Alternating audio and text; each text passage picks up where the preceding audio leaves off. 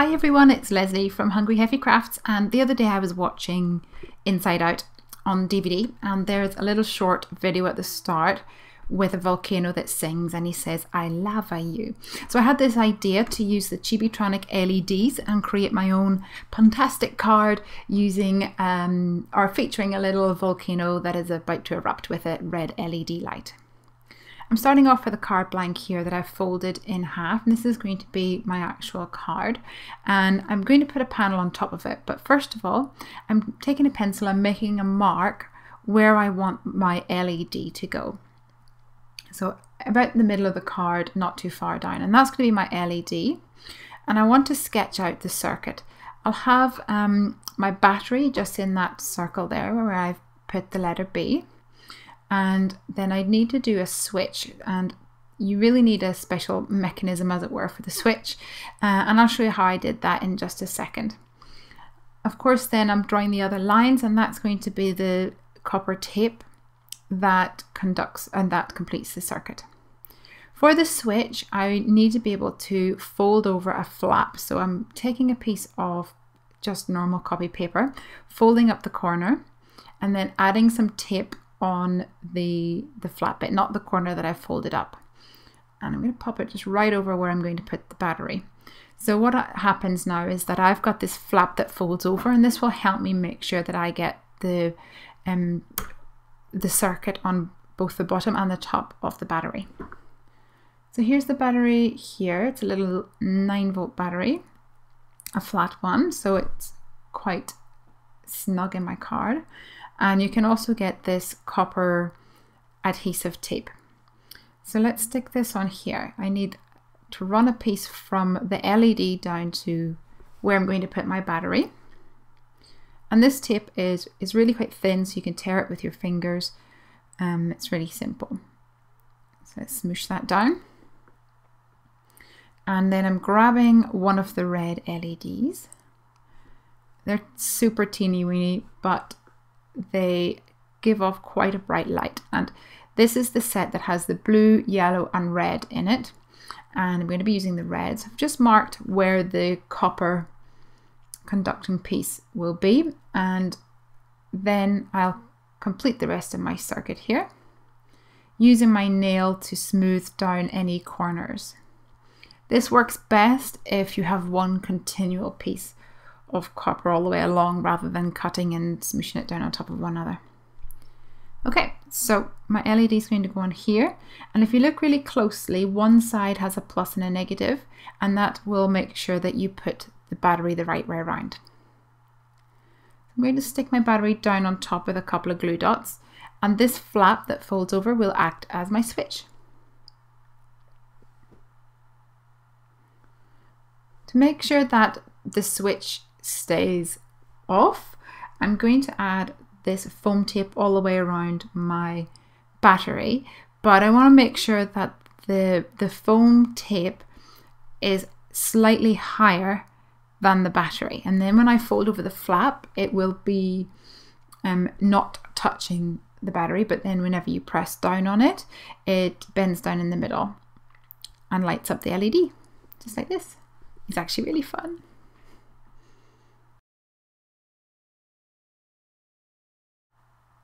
So now my circuit is complete, I can continue with designing the rest of the card.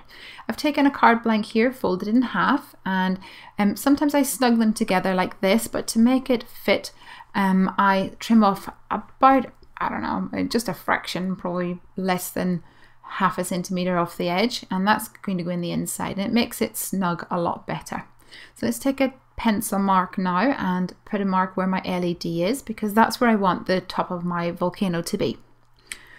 I had sketched a volcano doodle in my notebook and I was really happy with it, and instead of freehanding it again, I decided I would take my just a scrap piece of vellum and put it over the top, and that would help me trace the little volcano.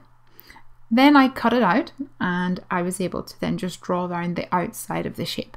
It's a fairly basic shape, so I didn't worry about the inside bits and pieces, I just freehanded them afterwards.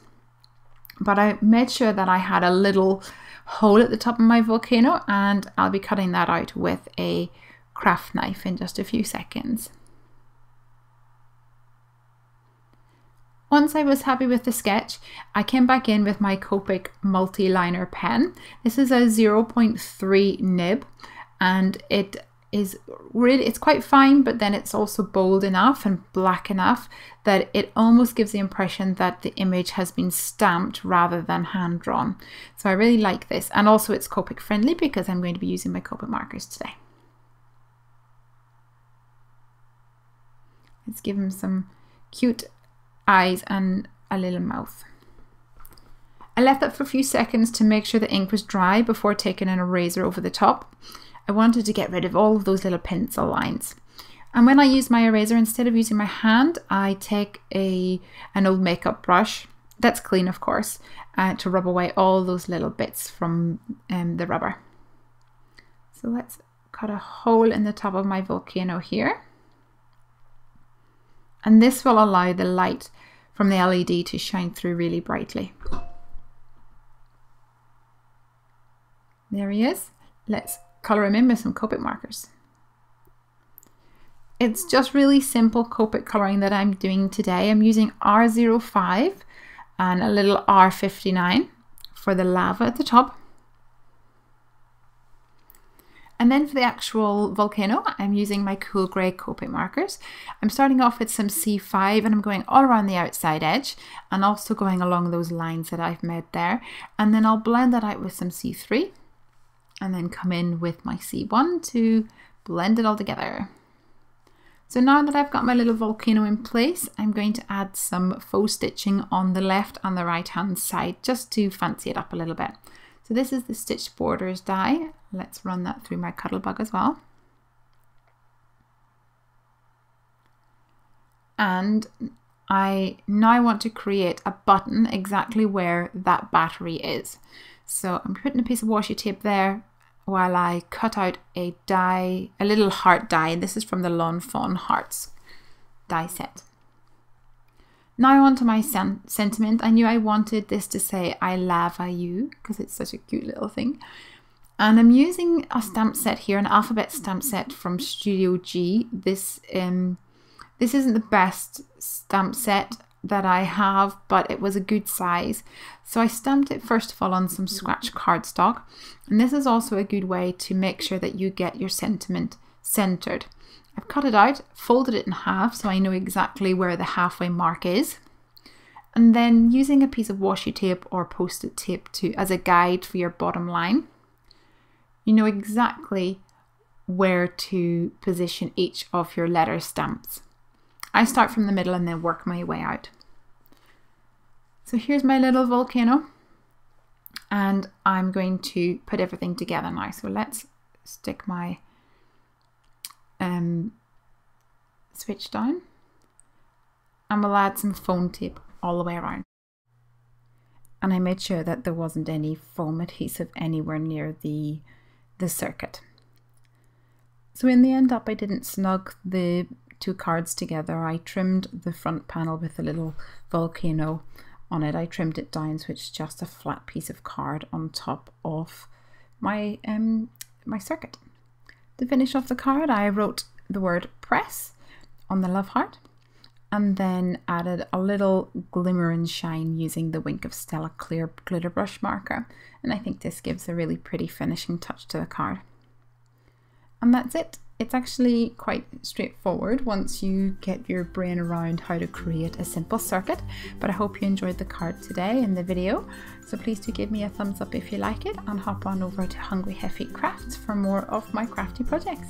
Have a great day!